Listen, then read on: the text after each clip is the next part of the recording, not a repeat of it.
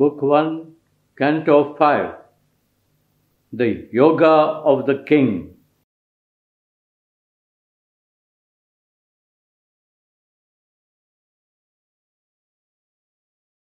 The Yoga of the Spirit's freedom and greatness. This knowledge first he had of time-born men, admitted through a curtain of bright mind that hangs between our thoughts and absolute sight. He found the occult cave, the mystic door, near to the well of vision in the soul, and entered where the wings of glory brood, in the silent space where all is forever known. Indifferent to doubt and to belief, avid of the naked real's single shock, he shore the cord of mind that ties the earth heart, and cast away the yoke of matter's law. The body's rules bound not the spirit's powers. When life had stopped its beats, death broke not in. He dared to live when breath and thought were still. Thus could he step into that magic place which few can even glimpse with hurried glance, lifted for a moment from mind's labored works and the poverty of nature's earthly sight. All that the gods have learned is there self-known. There in a hidden chamber, closed and mute, are kept the record graphs of the cosmic scribe, and there the tables of the sacred law. There is the book of being's index page. The text and glossary of the Vedic truth are there. The rhythms and meters of the stars, significant of the movements of our fate. The symbol powers of number and of form, and the secret code of the history of the world, and nature's correspondence with the soul are written in the mystic heart of life. In the glow of the spirit's room of memories, he could recover the luminous marginal notes, dotting with light the crabbed ambiguous scroll, rescue the preamble and the saving clause of the dark agreement by which all is ruled, that rises from material nature's sleep to clothe the everlasting in new shapes. He could reread now and interpret new its strange symbol letters, scattered abstruse signs, resolve its oracle and its paradox, its riddling phrases and its blindfold terms, the deep oxymoron of its truth's repliques, and recognize as a just necessity its hard conditions for the mighty work. Nature's impossible Herculean toil, only her warlock wisecraft could enforce, its law of the opposition of the gods, its list of inseparable contraries. The dumb great mother, in her cosmic trance, exploiting for creation's joy and pain, infinity's sanction, to the birth of form, accepts indomitably to execute the will to know in an inconscient world, the will to live under a reign of death, the thirst for rapture in a heart of flesh, and works out through the appearance of a soul by a miraculous birth in plasm and gas the mystery of God's covenant with the night. Once more was heard in the still cosmic mind the Eternal's promise to his laboring force, inducing the world passion to begin, the cry of birth into mortality, and the opening verse of the tragedy of time. Out of the depths the world's buried secret rose. He read the original ukase kept back in the locked archives of the spirit script, and saw the signature and fiery seal of wisdom on the dim power's hooded work, who builds in ignorance the steps of light. A sleeping deity opened deathless eyes. He saw the unshaped thought in soulless forms, new matter pregnant with spiritual sense, mind dare the study of the unknowable, life its gestation of the golden child. In the light flooding thought's blank vacancy, interpreting the universe by soul signs, he read from within the text of the without. The riddle grew plain and lost its catch obscure. A larger lustre lit the mighty page. A purpose mingled with the whims of time. A meaning met the stumbling pace of chance, and fate revealed a chain of seeing will. A conscious wideness filled the old dumb space. In the void he saw thrown the omniscience supreme. A will, a hope immense now seized his heart, and to discern the superhuman's form, he raised his eyes to unseen spiritual heights, aspiring to bring down a greater world. The glory he had glimpsed must be his home. A brighter, heavenlier sun must soon illume this dusk room with its dark internal stare.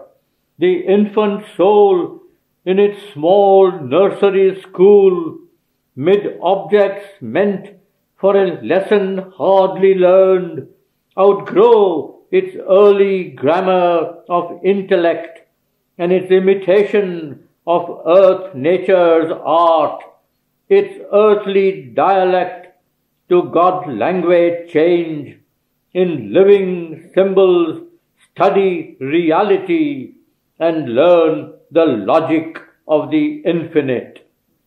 The ideal must be nature's common truth, the body illumined with the indwelling God, the heart and mind feel one with all that is, a conscious soul live in a conscious world.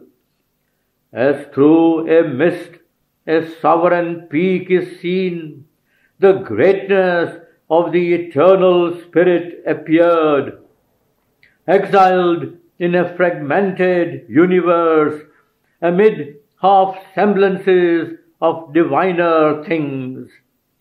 These now could serve no more his regal turn. The immortal's pride refused the doom to live, a miser of the scanty bargain made between our littleness and bounded hopes and the compassionate infinitudes.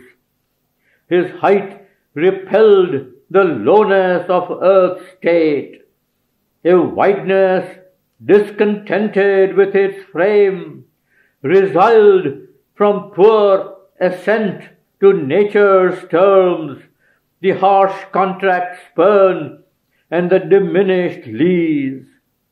Only beginnings are accomplished here. Our basis matter seems alone complete, an absolute machine without a soul. Or all seems a misfit of half ideas, or we saddle with the vice of earthly form, a hurried, imperfect glimpse of heavenly things, guesses and travesties of celestial types. Here chaos sorts itself into a world, a brief formation drifting in the void, apings of knowledge, unfinished arcs of power, flamings of beauty into earthly shapes, love's broken reflexes of unity, swim fragment mirrorings of a floating sun, a packed assemblage of crude tentative lives are pieced into a tessellated whole. There is no perfect answer to our hopes. There are blind, voiceless doors that have no key. Thought climbs in vain and brings a borrowed light, cheated by counterfeits sold to us in life's mart. Our hearts clutch at a forfeited heavenly bliss. There is provender for the mind's satiety. There are thrills of the flesh, but not the soul's desire. Here even the highest rapture time can give is a mimicry of ungrasped beatitudes, a mutilated statue of ecstasy, a wounded happiness that cannot live, a brief felicity of mind or sense thrown by the world power to her body's slave, or a simulacrum of enforced delight in the seraglios of ignorance. For all we have acquired soon loses worth, an old disvalued credit in time's bank, imperfection's check drawn on the inconscient. In inconsequence dogs every effort made, and chaos waits on every cosmos formed. In each success a seed of failure lurks. He saw the doubtfulness of all things here, the incertitude of man's proud, confident thought, the transience of the achievements of his force. A thinking being in an unthinking world, an island in the sea of the unknown. He is a smallness trying to be great, an animal with some instincts of a god. His life a story too common to be told, his deeds a number summing up to naught, his consciousness a torch lit to be quenched, his hope a star above a cradle and grave. And yet a greater destiny may be his, for the eternal spirit is his truth. He can recreate himself and all around and fashion new the world in which he lives. He, ignorant, is the knower beyond time. He is the self above nature, above fate. His soul retired from all that he had done. Hushed was the futile din of human toil. Forsaken wheeled the circle of the days. In distance sank the crowded tramp of life. The silence was his sole companion left. Impassive he lived immune from earthly hopes, a figure in the ineffable witness shrine, pacing the vast cathedral of his thoughts, under its arches dim with infinity and heavenward brooding of invisible wings.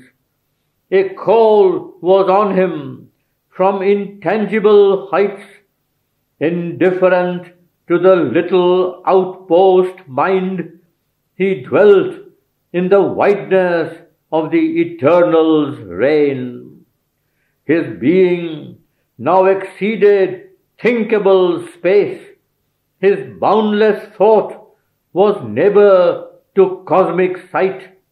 A universal light was in his eyes, a golden influx flowed through heart and brain. A force came down into his mortal limbs, a current from eternal seas of bliss.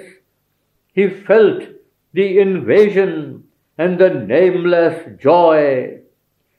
Aware of his occult, omnipotent source, allured by the omniscient ecstasy, a living center of the illimitable, widened to equate with the world's circumference, he turned to his immense spiritual fate.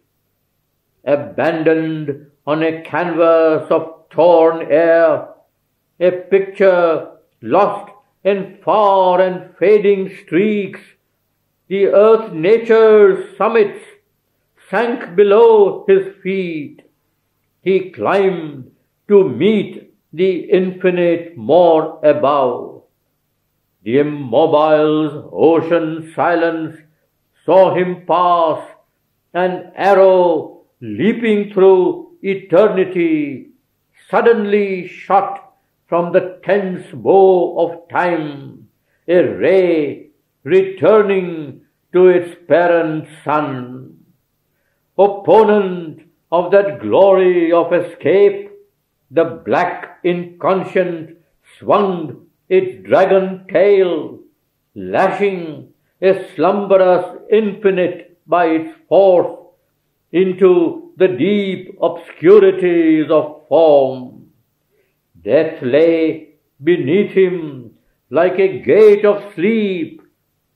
One pointed to the immaculate delight, questing for God as for a splendid prey. He mounted, burning like a cone of fire.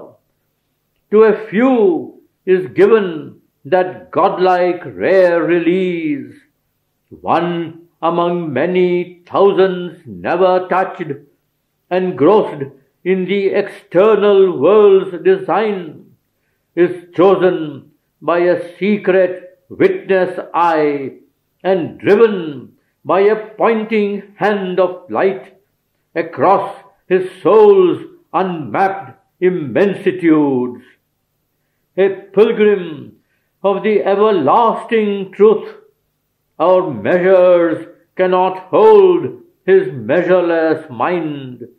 He has turned from the voices of the narrow realm and left the little lane of human time.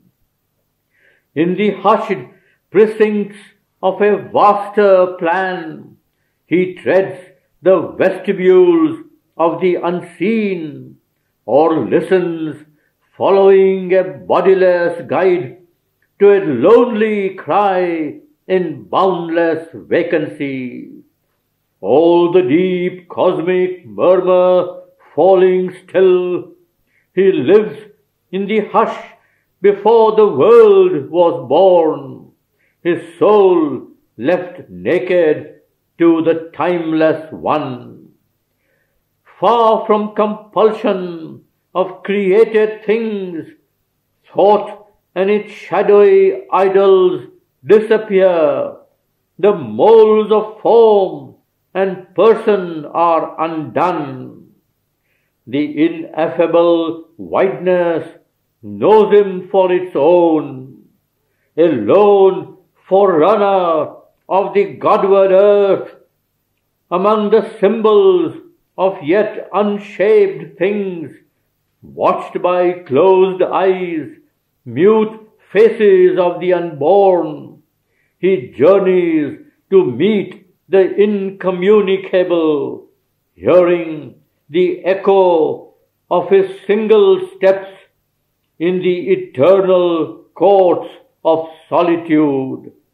A nameless marvel fills the motionless hours. His spirit mingles with eternity's heart and bears the silence of the infinite.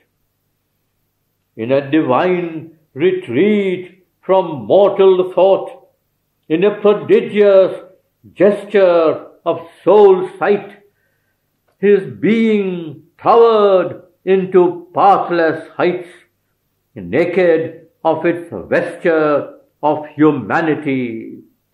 As thus it rose to meet him bare and pure, a strong descent leaped down, a might, a flame, a beauty half visible with deathless eyes, a violent ecstasy, a sweetness dire, enveloped him with its stupendous limbs and penetrated nerve and heart and brain, that thrilled and fainted with the epiphany.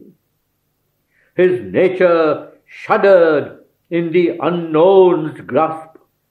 In a moment shorter than death, longer than time, by a power more ruthless than love, happier than heaven, taken sovereignly into eternal arms, hailed and coerced by a stark absolute bliss, in a whirlwind circuit of delight and force, hurried into unimaginable depths, upborne into immeasurable heights, it was torn out from its mortality and underwent a new and boundless change.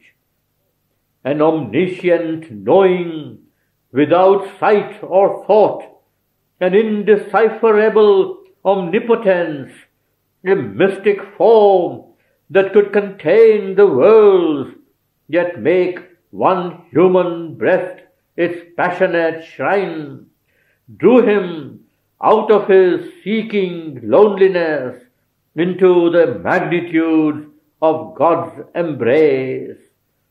As when a timeless eye annuls the hours, abolishing the agent and the act, so now his spirit shone out wide, blank, pure.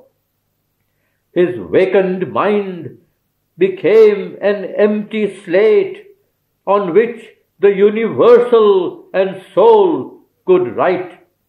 All that represses our fallen consciousness was taken from him like a forgotten load, a fire that seemed the body of a god, consumed the limiting figures of the past and made large room for a new self to live. Eternity's contact broke the molds of sense. A greater force than the earthly held his limbs, huge workings bared his undiscovered sheaths, strange energies wrought and screened tremendous hands, unwound the triple cord of mind and freed the heavenly wideness of a Godhead's gaze.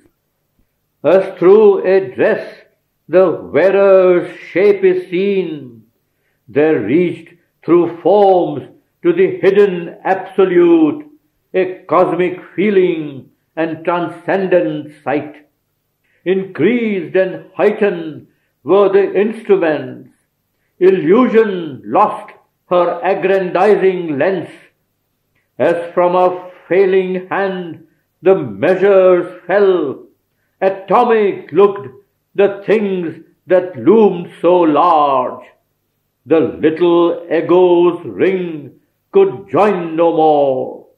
In the enormous spaces of the self, the body now seemed only a wandering shell, his mind the many frescoed outer court of an imperishable inhabitant. His spirit breathed a superhuman air. The imprisoned deity rent its magic fence, as with a sound of thunder and of seas, vast barriers crashed around the huge escape, immutably coeval with the world, circle and end of every hope and toil, inexorably drawn round thought and act, the fixed, immovable peripheries effaced themselves beneath the incarnate's tread. The dire velamen and the bottomless crypt between which life and thought forever move, forbidden still to cross the dim dread bounds, the guardian darknesses mute and formidable, empowered to circumscribe the wingless spirit in the boundaries of mind and ignorance, protecting no more a dual eternity, vanished, rescinding their enormous role. Once figure of creation's vain ellipse, the expanding zero lost its giant curve. The old adamantine vetoes stood no more. Overpowered were earth and nature's obsolete rule. The python coils of the restricting law could not restrain the swift arisen God. Abolished were the scripts of destiny. There was no small, death-haunted creature more, no fragile form of being to preserve from an all-swallowing immensity. The great hammer beats of a pent-up world heart burst open the narrow dams that keep us safe against the forces of the universe. The soul and cosmos faced as equal powers. A boundless being in a measureless time invaded nature with the infinite. He saw unpathed, unwalled his titan scope. All was uncovered to his seerless eye. The secret nature stripped of her defense, once in a dreaded half-light formidable, overtaken in her mighty privacy, lay bare to the burning splendor of his will. In shadowy chambers lit by a strange sun, an opening hardly to hid mystic keys, her perilous arcanes and hooded powers confessed the advent of a mastering mind and bore the compulsion of a time-born gaze. Incalculable in their wizard modes, immediate and invincible in the act, her secret strength, native to greater worlds, lifted above our needy, limited scope, the occult privilege of demigods and the sure power pattern of her cryptic signs, her diagrams of geometric force, her potencies of marvel-fraught design, courted employment by an earth-nursed might. A conscious nature's quick machinery, armed with a latent splendor of miracle, the prophet passion of a seeing mind, and the lightning bareness of a free soul force. All once impossible deemed could now become a natural limb of possibility, a new domain of normalcy supreme. An almighty occultist erects in space this seeming outward world which tricks the sense. He weaves his hidden threads of consciousness. He builds bodies for his shapeless energy.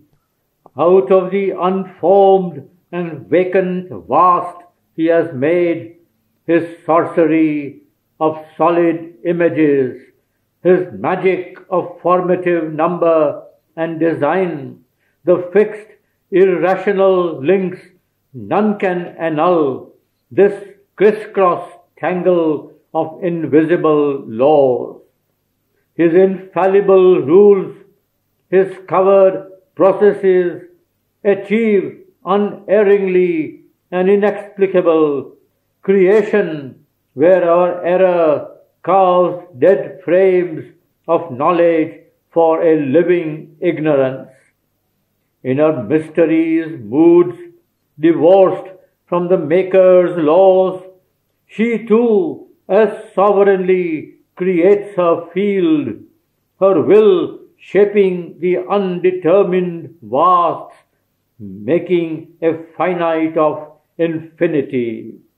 She too can make an order of her caprice, as if her rash, superb wagered to outvie the veiled Creator's cosmic secrecies. The rapid footsteps of her fantasy, amid whose falls wonders like flowers rise, are surer than reason, defter than device, and swifter than imagination's wings. All she new fashions by the thought and word, compels all substance by her wand of mind. Mind is a mediator divinity. Its powers can undo all nature's work. Mind can suspend or change earth's concrete law. Affranchised from earth habit's drowsy seal, the leaden grip of matter it can break. Indifferent to the angry stare of death, it can immortalize a moment's work. A simple fiat of its thinking force, the casual pressure of its slight assent, can liberate the energy dumb and pent within its chambers of mysterious trance. It makes the body sleep a puissant arm, hold still the breath, the beatings of the heart, while the unseen is found, the impossible done, communicates without means the unspoken thought. It moves events by its bare silent will, acts at a distance without hands or feet. This giant ignorance, this dwarfish life, it can illumine with a prophet sight, invoke the Bacchic rapture, the Furies' goad, in our body arouse the demon or the god, call in the omniscient and omnipotent, awake a forgotten almightiness within. In its own plane, a shining emperor, even in this rigid realm, mind can be king. The logic of its demigod idea in the leap of a transitional moment brings surprises of creation never achieved, even by matter's strange unconscious skill. All's miracle here, and can by miracle change. This is that secret nature's edge of might, on the margin of great immaterial plains, in kingdoms of an untrammeled glory of force, where mind is master of the life and form, and soul fulfills its thoughts by its own power. She meditates upon mighty words and looks on the unseen links that join the parted spheres. Thence to the initiate who observes her laws, she brings the light of her mysterious realms.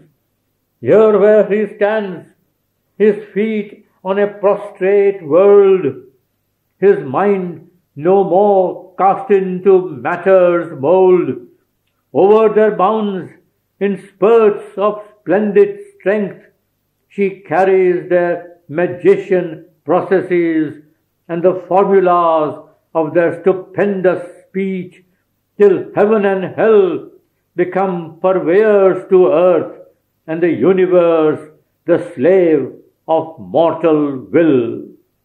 A mediatrix with veiled and nameless gods, whose alien will touches our human life, imitating the world magician's ways, she invents for her self-bound free will its grooves, and feigns for magic's freaks a binding cause. All worlds she makes the partners of her deeds, accomplices of her mighty violence. Her daring leaps into the impossible.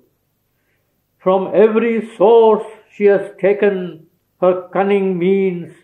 She draws from the free love marriage of the plains elements for her creation's tour de force.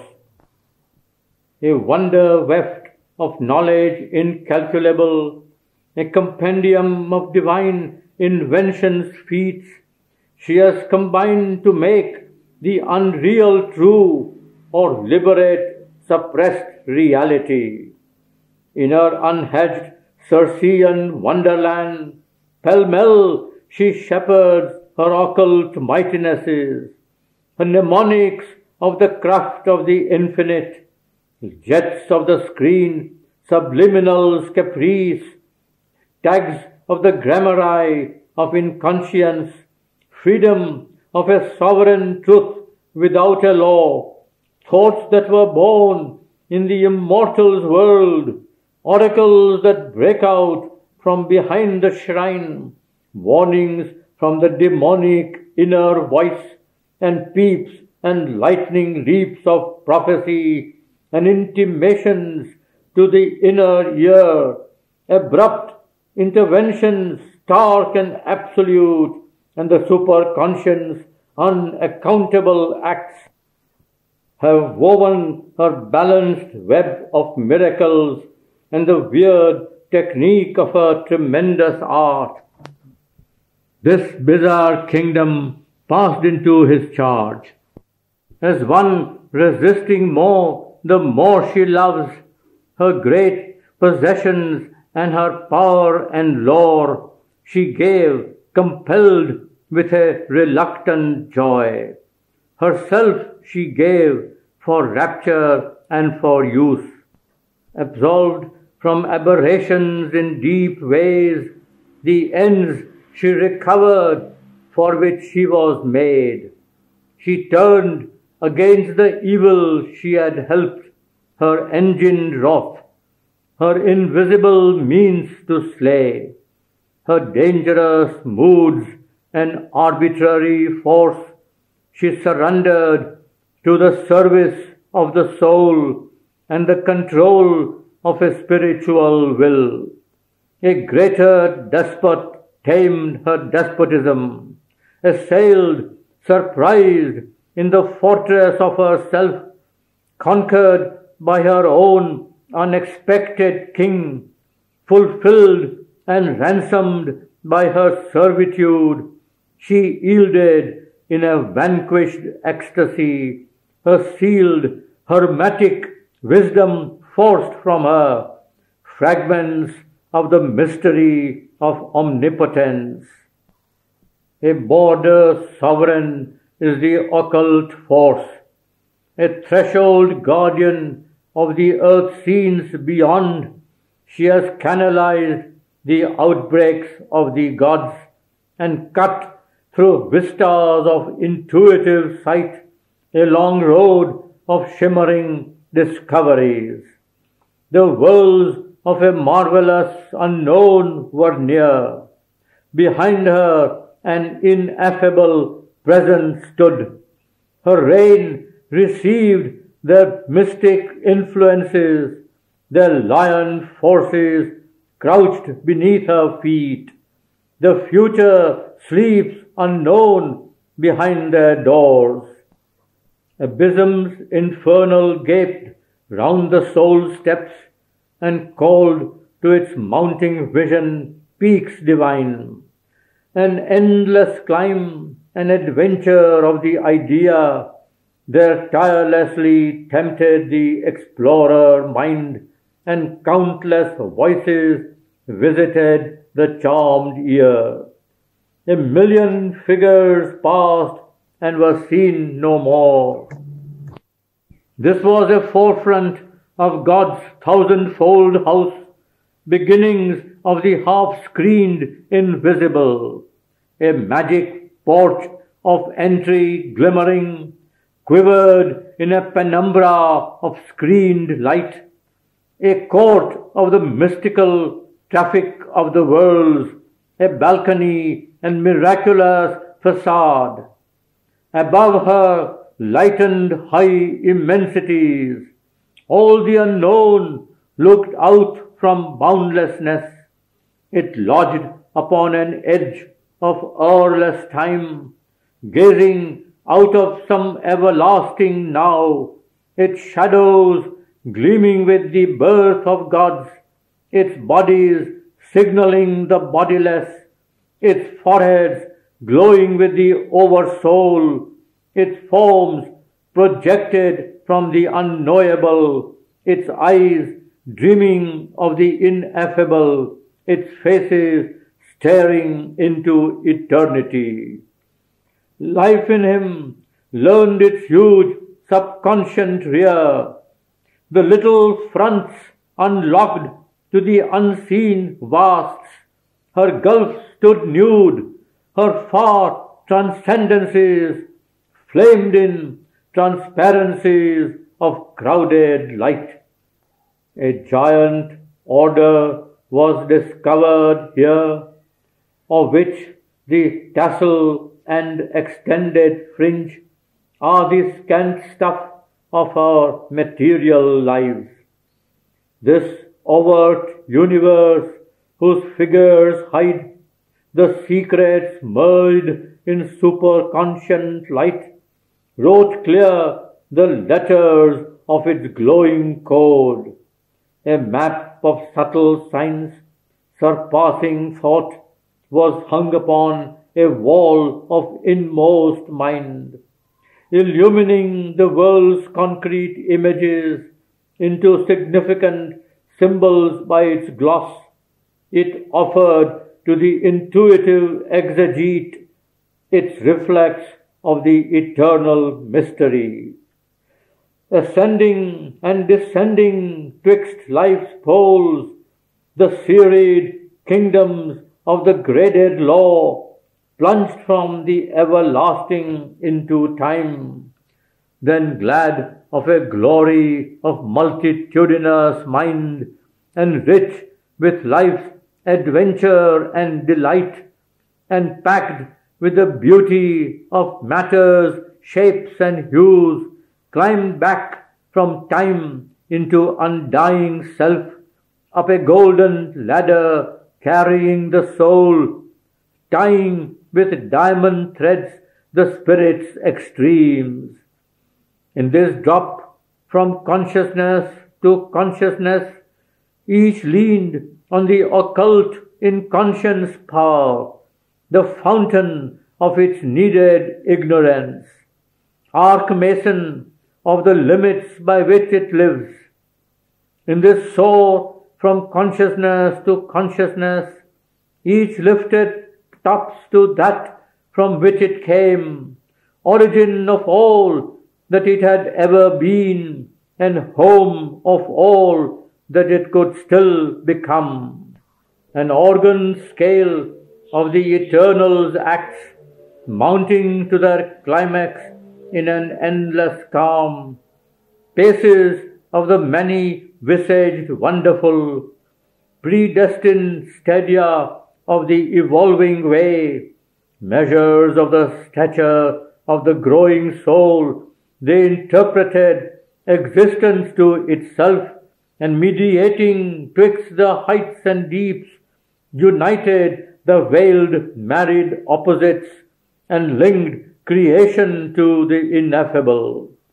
A last high world was seen, where all worlds meet, in its summit gleam, where night is not, nor sleep, the light began of the Trinity Supreme. All there discovered what it seeks for here. It freed the finite into boundlessness and rose into its own eternities. The inconscient found its heart of consciousness, the idea and feeling, groping in ignorance, at last clutched passionately the body of truth, the music born in matter's silences, plucked nude out of the ineffable's fathomlessness, the meaning it had held but could not voice. The perfect rhythm, now only sometimes dreamed, an answer brought to the torn earth's hungry need, rending the night that had concealed the unknown, giving to her her lost, forgotten soul. A grand solution closed the long impasse in which the heights of mortal effort end. A reconciling wisdom looked on life. It took the striving undertones of mind and took the confused refrain of human hopes and made of them a sweet and happy call. It lifted from an underground of pain the inarticulate murmur of our lives and found for it a sense illimitable.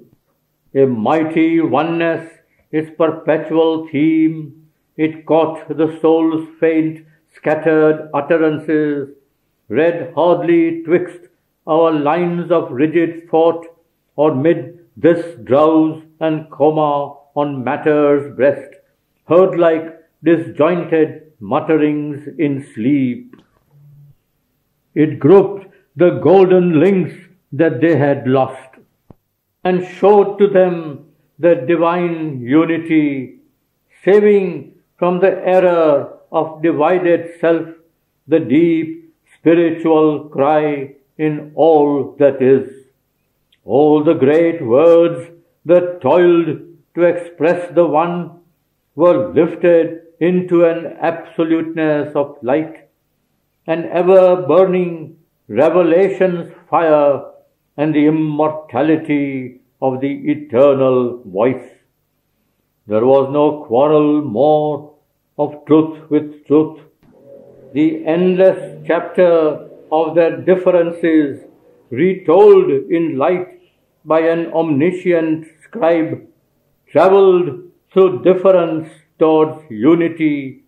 Mind's winding search lost every tinge of doubt, led to its end by an all-seeing speech that garbed the initial and original thought with the finality of an ultimate phrase.